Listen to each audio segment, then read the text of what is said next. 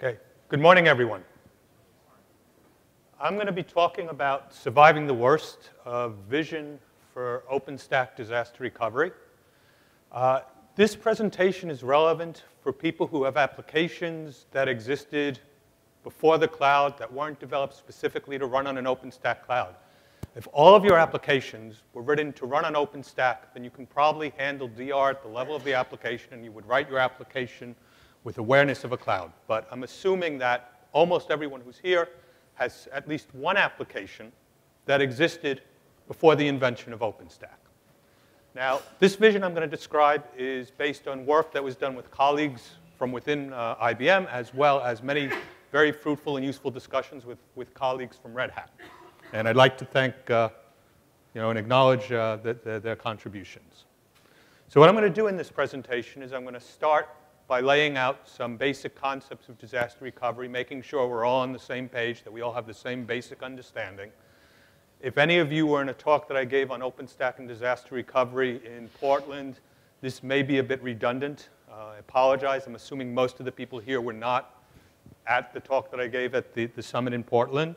I'm going to describe and make sure we all agree what disaster recovery is, because disaster recovery is a term that everyone uses in a slightly different way. So I want to lay out exactly what we mean by disaster recovery. I'll then define some concepts such as recovery point objective and recovery time objective, which are key concepts in understanding disaster recovery. Talk a bit about how we replicate data, how we replicate state. One of the key things in order to survive a disaster is you need to have your data available after that disaster, which means having a copy of that data someplace else. In other words, replicating that data. And then I'll talk a little bit about consistency.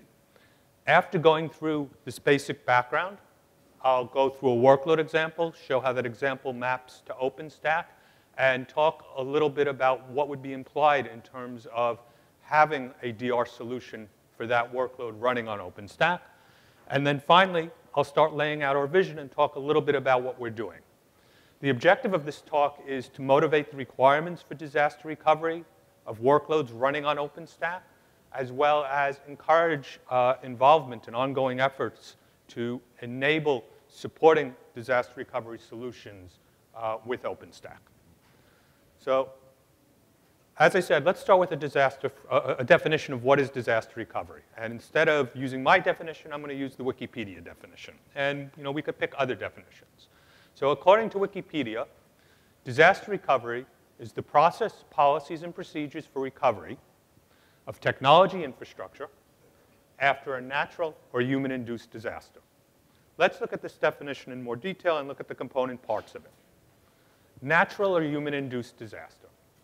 Flooding, hurricanes, earthquakes, all examples of natural disasters. One key characteristic of these natural disasters is they impact a large area. Poisoning, fires, terrorist attacks, also disasters that can impact a large area, right? The key point here is these are disasters which can take out a data center. They can take out a city block. They can even take a large metropolitan area essentially off the grid for periods of time. And we can all think back over the past decade or so of multiple natural disasters which essentially took large chunks of industrialized nations off a grid for a week, days, maybe even more than a week. So surviving a disaster requires geographic dispersion. You cannot survive these types of disasters by having a copy of your data on the other side of the data center. We're assuming in this context you lose a data center, you may lose a metropolitan area, and you're going to want dispersion of your data at the distance of 100 kilometers. Maybe you're going to want it at the distance of 1,000 or 2,000 kilometers. Technology infrastructure. What is technology infrastructure? Servers, storage, networking, software, configuration, right? All the stuff that's required to run that workload, and all of these elements can map down to OpenStack, right? So servers are managed by Nova, storage by Cinder, the networking by Neutron, the software images sit in Glance, and heat can be used to do the configuration, right? So there's a good mapping of this infrastructure, this technology infrastructure, to what OpenStack manages. And then finally, process policies and procedures for recovery. There's no disaster recovery for that. Okay, so these process policies and procedures for recovery have three aspects. There's what do you do up front when there is no disaster and your good path. And hopefully this is the only thing you're ever going to have to do, right? Disaster recovery is like an insurance policy. Preparing for it is something you should do. You want to never have to use it, right? But it's good that it's there if you do need it. So the upfront is where you're going to spend almost all your time. And upfront includes multiple pieces. One, planning.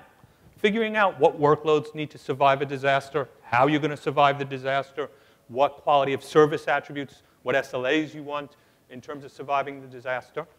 Second piece is copying, right? As I said, if you want to survive the disaster, any resources you need in order to continue working after that disaster need to be available at some geographically dispersed site, some other place. There needs to be a copy of them so that you have access to that. And finally, testing. And I'm not going to go into testing in any more detail, but it's like that old adage, right? Backups never fail. Every single backup in the world succeeds. It's only the restores that fail, right? If you've never tested your DR solution, it's almost guaranteed that when you actually need it, it will not work, right? So testing is critical. I'm not going into it in this talk. That's not because it's not critical.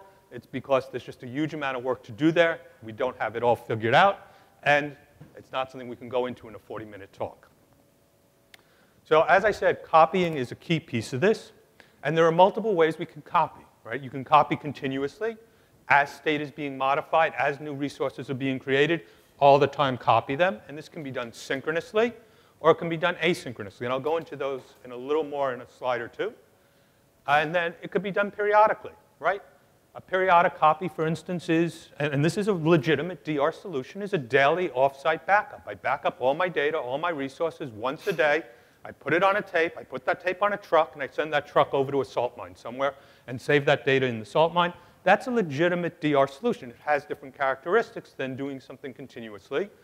A periodic offline backup is probably not what you want your bank doing for a DR, because if they do that, they're going to lose all the transactions for a day. And if you just deposited your salary, right, in the interim between when they did that offsite backup and the disaster, well, your salary's gone. But there are many workloads where that may be good enough, right? So for instance, an engineering shop, in many cases, if you lose a day worth of work, that's acceptable, right? Not desirable. But as you'll see, there's a trade-off here between cost and quality of the solution, which is why you may move to a periodic. Detection, right? You need to be able to detect that a disaster occurred. In practice, what I've seen in many real-world disaster recovery solutions, there's a person in the loop in the detection step. It's possible to automate this, but usually because the cost of handling a disaster is so great, they normally want a person in the loop, even if it's mechanically detected, automatically detected, to say, yeah, there's really a disaster, fail over, move my workload over to the recovery site. And then there's recovery. And the recovery happens at our secondary data center. We have to first recover the infrastructure, make sure we have servers running, we have our storage available, we have the right network configurations, and then we need to recover the applications on that infrastructure. Okay. Recovery point objective, RPO, recovery time objective, RTO. Two key concepts in disaster recovery. Recovery point objective says, how much data am I willing to lose in the event of a disaster? In other words, how far back in time will that disaster take me? Right? Now, as this figure indicates, the less data I want to lose, so for instance, an RPO of 0, which means I lose no data, typically the more expensive the solution. As I described, an offsite backup, which may have an RPO of 24 hours if I do a daily offsite backup, right, may be a lot less expensive than something that's making sure that every modification I have, every change of state is available always offsite at a secondary data center instantaneously. Right? So RPO, the lower the RPO, the more expensive the solution in general. The flip side of RPO is RTO, recovery time objective. How long does it take me to get back up and running after the disaster? The ideal, the best that can be achieved, obviously, is an RTO of 0. An RTO of 0 means that you don't actually feel there was a disaster from a client perspective, right? A disaster occurred, you just keep working. Everything flips over automatically. An RTO of 0 is very hard to achieve. It's rarely done. Sometimes it's done with very specialized solutions. Sometimes things like mainframes with very high-end storage can automatically flip over. But in general, an RTO of 0 is not what's gone for. An RTO of 0, we need to understand it's a hot site. Everything is always running at both data centers, right? And so it ends up being very expensive. You can have much lower RTOs, where, for instance, all you're doing is making sure your resources, your state, is available off-site. You have absolutely no servers, no network, other than the storage, which holds that persistent state, nothing available. And then after the disaster, you go out and you acquire that infrastructure. You can acquire that infrastructure from a cloud. You can acquire that infrastructure by going and buying hardware and deploying something like OpenStack on that for a private cloud. But you wait until the disaster. And so there's a range, a spectrum here of available RTOs and RPOs. Now, replicating the data. Two main approaches if we're replicating continuous: synchronous and asynchronous. Synchronous is what you need to do if you want a recovery point objective of 0. The key point with synchronous replication is the host writes a datum, in this case A to the primary. That datum is copied to the secondary site as part of the host write. The secondary site acknowledges that it got the data. The data is hardened at the secondary site and at the primary site. Only after the infrastructure knows it has two copies, one local copy, one remote copy, is that write acknowledged back to the host. That gives you, or enables, having an RPO of 0. By contrast, asynchronous replication, the host writes the data, and that write is acknowledged back to the host. Notice there is no copy of the data at the secondary site. If a disaster occurs now and my primary site is gone, that write of A is lost. It's lost forever, right? That's what, an attribute of asynchronous replication. Asynchronous replication means that there will be data loss in the event of a disaster. The reason people do asynchronous replication is either, typically because of cost. It's a less expensive solution, but it also enables going further differences. You really don't want to go asynchronous replication if one data center, for instance, is in Hong Kong and the other data center is in New York. A synchronous replication would just add a huge amount of latency to every single host write. And then, the asynchronous replication continues. At some point in time in the future, the primary site will send that data to the secondary and get an acknowledgement. And only after this point in time will that write A be available. Consistency.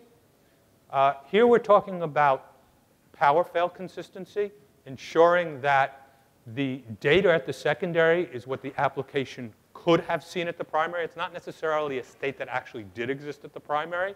It's what could have been seen at the primary by the application, in particular if the event that we had simply turned off the power at some instance in time at the primary, turned the power back on. It is something that reflects the state that could have been seen on that set of persistent storage by the primary. In general, when you're looking at storage systems that support replication, such as asynchronous replication, it may require some fix-up that is done by the infrastructure to ensure that the application sees a consistent state. It may not be instantaneously consistent, but from an application point of view, it will only see consistent data. And just a concrete example, if an application is writing A, B, C, D, E, and then at the secondary we see A, B, C, that's consistent. We lost D and E, that's fine. We lost some data, but we're consistent. If, on the other hand, we see E, B, and D, not only have we lost data, we have an inconsistent state, right? E may have been a withdrawal, where A was the deposit that enabled that withdrawal, right? And essentially, when you have inconsistent data, you have garbage. Now, inconsistent data results when data is not forwarded in the order of host writes. This is particularly an issue when you're dealing with multiple volumes, multiple resources which are getting that data. It's primarily an issue with asynchronous replication. In some corner cases, it can actually even occur with synchronous replication. If people are interested, after the talk during the break, I can explain that. And as I said, inconsistent data is essentially garbage. OK, so let's move on to an example. And as an example, I want to consider a 3-tier application. This is a standard 3-tier application. We have a client And for the sake of this description, the client is outside of the cloud. We have a set of app servers running on hosts. And let's assume these app servers are managed by Nova. A set of data servers, also managed by Nova, running on hosts, connected by a network which may have been configured by Neutron. These app servers, and in particular the data servers, are speaking with persistent storage managed by Cinder. We have the images for these app servers and these data services coming from an image repository, Glance. And we're checking the security of everything with an identity service, in this case, Keystone. OK, so what would it take to ensure that this workload could survive a disaster? Let's look at the component pieces, right? If we look at the images, right, these are the images for the application and data servers obtained from Glance. We need to ensure these images, both that the image content, the actual software, is available at the recovery site, and we need to ensure compatible image metadata. The image metadata does not need to be identical. It needs to be compatible. And intentionally, I'm using a vague term for compatibility here as opposed to a precise term of consistency because it really depends on the specific aspects of the metadata. If we look at the app servers and the data servers, right, well, this involves the virtual machines, right? What are those attributes of those virtual machines? It involves the security aspects, and it involves the network, which enables everyone here to communicate. And here, again, we need compatible metadata for the security, the network, and the VMs. And this metadata needs to be compatible. For instance, I can use different flavors of VMs at the primary site and the recovery site, right? I may, at the primary site, invest a lot more and want to be getting top-level performance. I may say, OK, if a disaster occurred, I'm willing to give up on a little bit of performance during my recovery and have a different flavor of VM at my recovery site, which maybe doesn't give me quite as much performance. But what is important is that the metadata need to be consistent with the application's persistent data. So for instance, if I've attached at the primary site 3 volumes to my VM, and my VM, my application, is writing to 3 different persistent volumes, right? Its persistent state exists on those 3 volumes. If at the secondary site I only know about 2 of them, and I try to bring up the application on the replicated copy of my data, I'm going to have garbage because I only have 2/3 of my data going up to the application. Then the persistent storage, the data managed by Cinder. The persistent storage is the persistent state modified by the application. It needs to be replicated in a consistent way to the secondary, in a way that's also consistent with the desired RPO and RTO. And the configuration information needs to be replicated. For instance, we want to think the volumes are the same size at the 2 different sites. We don't want to have different views of what the size of the volume is at the primary and the secondary. But the information doesn't need to be completely identical. For instance, we could use different volume types to implement the volumes at the primary and the secondary. Again, a question of sort of what quality of service do I want from my application? If I'm recovering it from a disaster, I may be willing to accept a lower quality of service. And while not shown on the picture of the application, heat also plays a role here. Heat, first off, could have been the means of actually deploying the application at the primary site. It is a means of extracting configuration information and getting this information so that we could deploy it at the secondary site. One thing to note is the templates from the primary and the recovery site may be different. For instance, the number of instances of an app server that I'm running at the recovery site may be different than the number of instances at the primary site. OK. So I've gone through some basic DR concepts. I've gone through a workload example. I now want to go through our vision for OpenStack disaster recovery. I'm going to start by giving a high-level view of some of the basic tenets and an overview of what we're looking at. I'm then going to talk about state. And there are 3 specific aspects of state I want to talk about. Images, the software, the blobs, the things that get executed. Data, the persistent state that's modified by those executing software, by those applications. And metadata, all of the information that's used to describe the VMs, describe the network configuration, describe the storage, and so on. And then finally, I'll talk about how do you automate a process to do the DR. Now, this is called vision, right? That means it's not all there, nor is it all going to be in Icehouse, right? But we are starting some work, and at the very end, I'll give some pointers to some other sessions that are going to be occurring, talking about some of the steps towards getting this towards Icehouse. Also, as I said at the beginning of this talk, part of the objective here is to make sure we have a common understanding of what's needed, but part of the objective of this talk is also to motivate people to get involved in helping ensure that OpenStack provides a good DR solution. So what are some basic tenets of our vision? First off, the disaster recovery here is between two independent clouds, between a primary cloud and a target cloud. Right? At some points in time, we've even talked about, maybe one of these clouds isn't even an OpenStack cloud. Right? Our focus right now is between two OpenStack clouds, but in principle, it could be between any two clouds. These clouds are independent of one another, right? And we really mean independent. You can't have a single keystone for those two clouds, because if you have a single keystone and you lose that single instance of keystone, you've lost everything, right? The one caveat here is perhaps a global Swift cluster. And as if you were all at the keynote on Tuesday, where the usage of this was described, a global Swift cluster is built in such a way that if you even lose an entire region, an entire data center, your data is distributed in multiple data centers, and even if you lose one data center, you still have access to all your data. Nothing gets lost. So the Swift cluster, the global Swift cluster, is designed and built in such a way that it is disaster tolerant. We have the primary and targeted clouds interacting through what we're calling a mediator. This is sort of at this point in time, I would admit, still not a completely well-defined concept, but we want to have some piece of middleware, some piece of software that sits between the two clouds to ensure a good decoupling. Very important for us to enable hybrid deployments. That means, for instance, I could have an on-premises private cloud that I'm running OpenStack, and I want to recover and use for disaster recovery purposes a public cloud provided by some service provider, because maybe I don't want to own two data centers, or maybe I don't want to have all the physical resources available for the recovery of the disaster. But everything we're talking about should also work with two private clouds or between two public clouds. We want to protect a set of VMs and their related resources, not an entire cloud. Right? Not all workloads are equally important. There's a lot of workloads where I may not want to pay the price for ensuring disaster recovery, or where I may want to do a fairly inexpensive solution for disaster recovery, for instance, the off-site backups. And we need to allow flexibility in terms of both RPO and RTO. OK.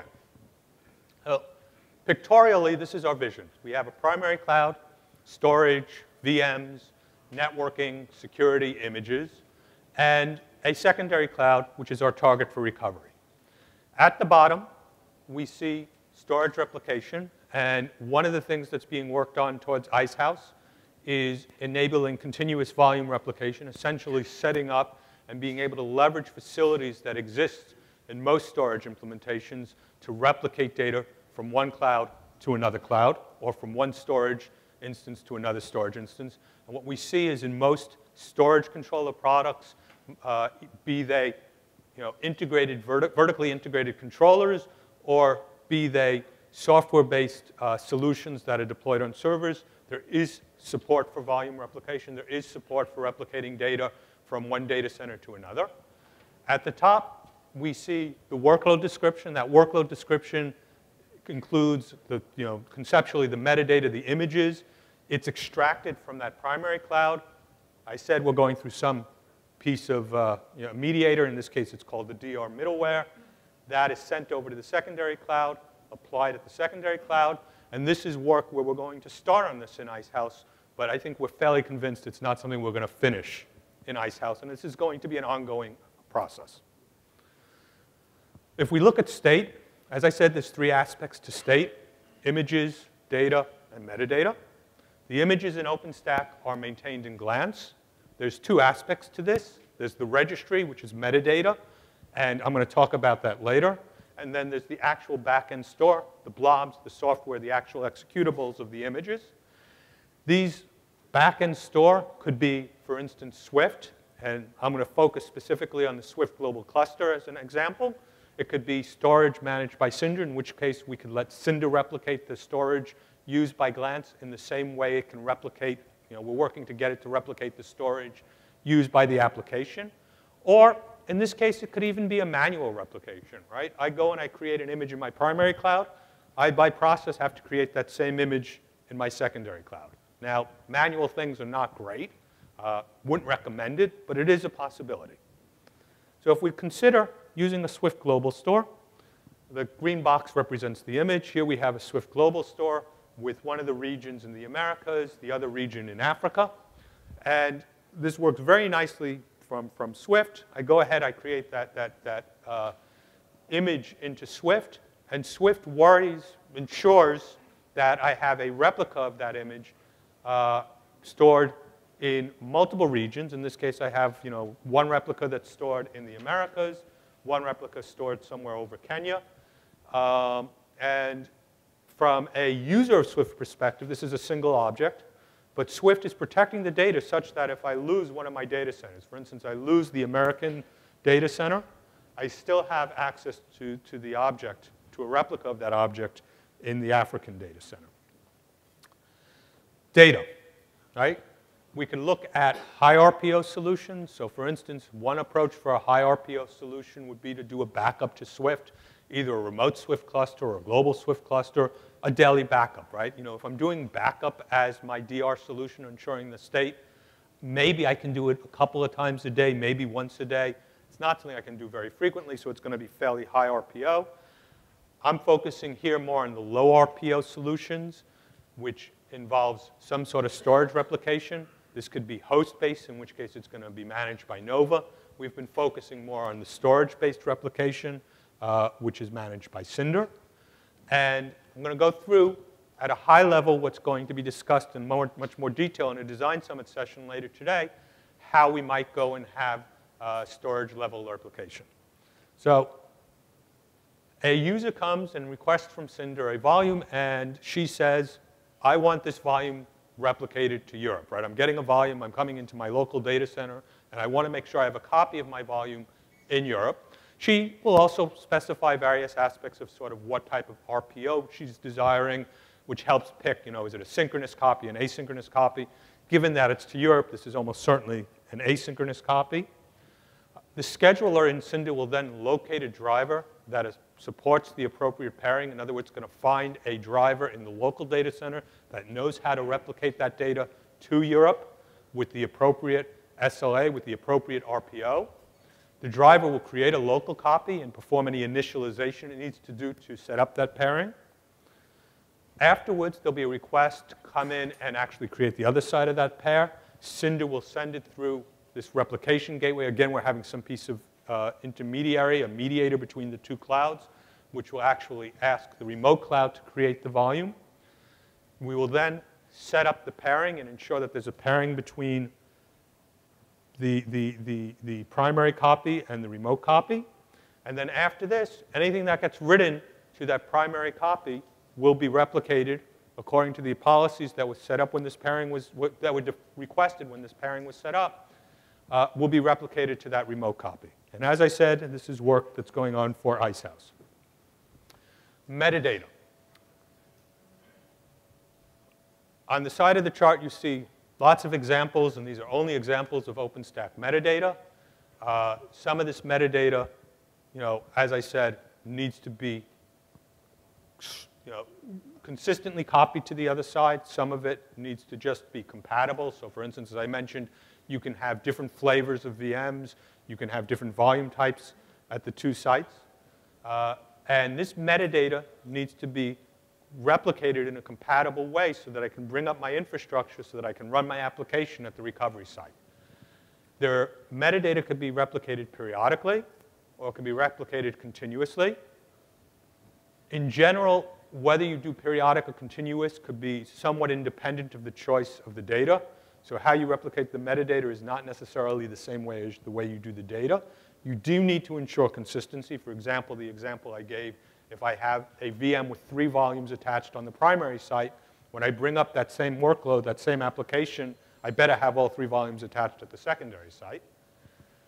We need to transfer it and apply it at the remote site. There may be fix-up required. And in general, some of the commands are going to apply it at the remote site at once, and other of the commands are going to be applied at the remote site only on recovery. So for instance, if I'm transferring metadata about an image, I probably want to apply that at once. If I'm transferring information about a user, information that's going into Keystone, I probably want to apply that at once. Initializing a VM, however, is something I only want to do at recovery time. And so we need to be selective here about when this metadata gets applied. The other thing that I want to point out is that copying the raw data from the controller databases, basically going underneath OpenStack, just copying the bits out of the database is probably not going to work. It's probably not going to work for a couple of reasons. One, it's not selective. As I said, we don't want to have disaster recovery for a cloud. We want to have disaster recovery for workload, and a cloud runs lots of workloads. The other is, it basically would entail having the same configuration, the same hardware at both data centers, at both sites. And again, that's not something that's a reasonable expectation. Finally, automation. When we look at automation, we need to identify what to protect and set up, in particular, looking at aspects of the state. And we need to test. And as I said, I'm not going to test. And basically, what you have above that line here is all of the good path stuff, right? You know, at the beginning, I said we have sort of good path, detect, recover, right? Well, what's above the line is that good path stuff. The line you can think of as detection. And below the line, we have the recovery, the failover. If we look at the automation in a little more detail, right, let me give a couple of examples. How do we automate the example of relative to glance, ensuring that we have the image state available such that we can recover? Well, let's start by creating the image into the Swift Global Cluster, which I already showed. Here we have an image A3B5. It gets created into the Swift Global Cluster. We then come to glance and define the primary glance to point at that image which is sitting in Swift. We extract the metadata from the primary and transfer it to the secondary, and then replicate it at the secondary, and then have the secondary pointing to the image in Swift. Now, they're pointing, since this is a single Swift cluster, they're actually pointing to the same object. There's only one object in Swift. Because, you know, if we're using a geographically aware DNS, they are likely to be getting under the good path different replicas when they actually request the object. And in the event of a disaster, Swift will just work things out and ensure that, you know, the secondary glance will get the image that's stored on physical hardware, physical resources that are sitting in the secondary data center. OK, second example, Nova. All right, here, let's consider provisioning a VM at the primary, possibly with heat.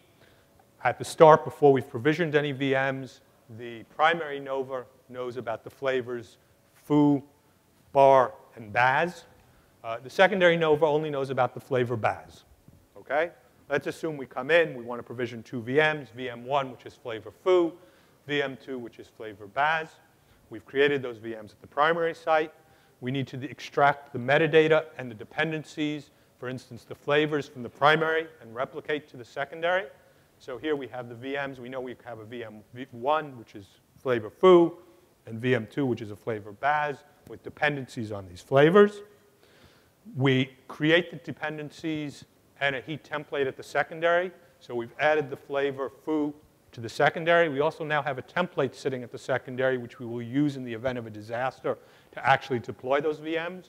That template knows how to deploy them. We do not apply that template at this point in time. We don't want the VMs running at the secondary. We only want that in the event of the disaster.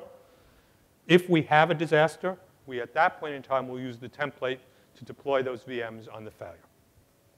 To deploy those VMs on the secondary. OK. So I've gone over some basic DR concepts. I've given an example of a workload and tried to motivate what would be needed from OpenStack to ensure disaster recovery for this three-tier workload. And I've gone over our vision. I hope I've motivated the requirements for disaster recovery. Even more than that, I hope, since we're only starting to scratch the surface, I hope I've encouraged at least some of you to get involved in this effort. We have a wiki that we've been working on with Red Hat. There is a Cinder Design Summit session on continuous volume replication today at 2:40. And there's going to be an unconference session to go into more technical details tomorrow at 9:50. I think I have time for a few questions. So before finishing, are there any questions? You. So in terms of actually the practical scenario or user story in DR, I think two factors probably has not been really discussed yet. The first one is not only copy the actual data, but we really needed to restart the VM. We needed to have actual CPU and memory resources. So then, in terms of CapEx, it's not easy to double the, those, resources ready and then just keeping entire data center empty, So that's kind of really practical issue there. The second one is Let me do one question at a time.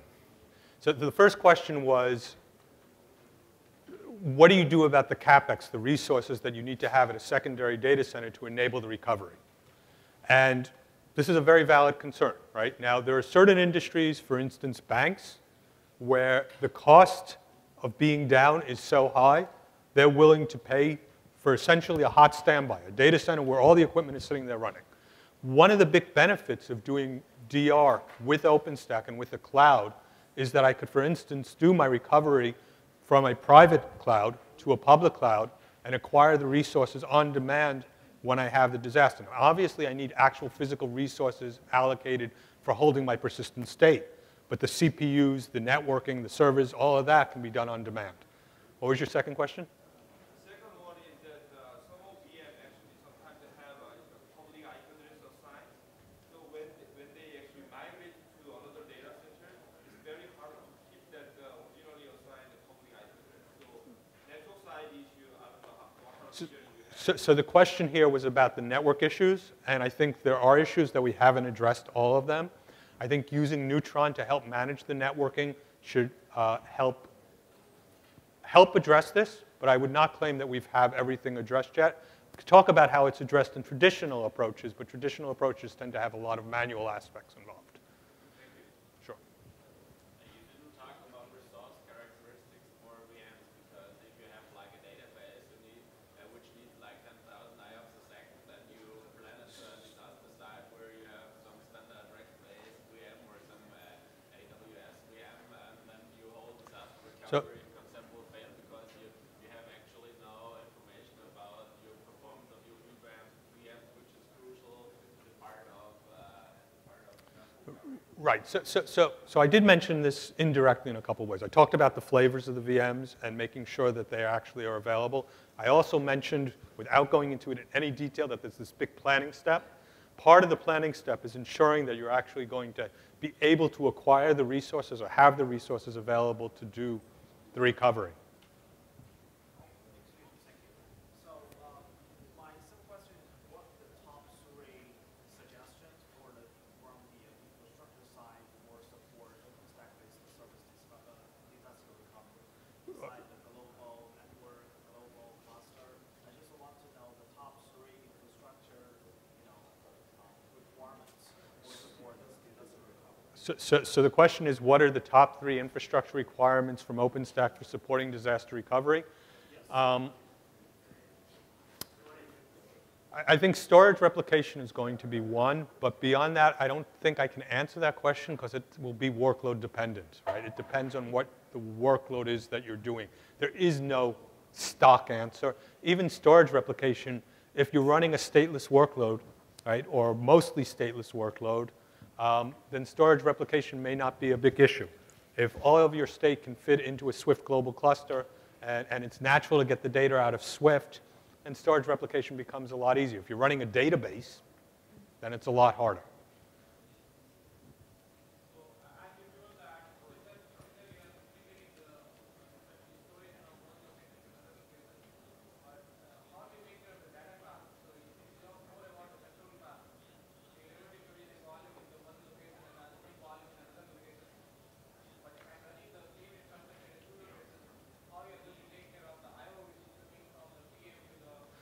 So the assumption here is I've lost my entire data set. Okay, so the question was, how do you take care of the VM, of the path between the VM and the data if you're replicating the data?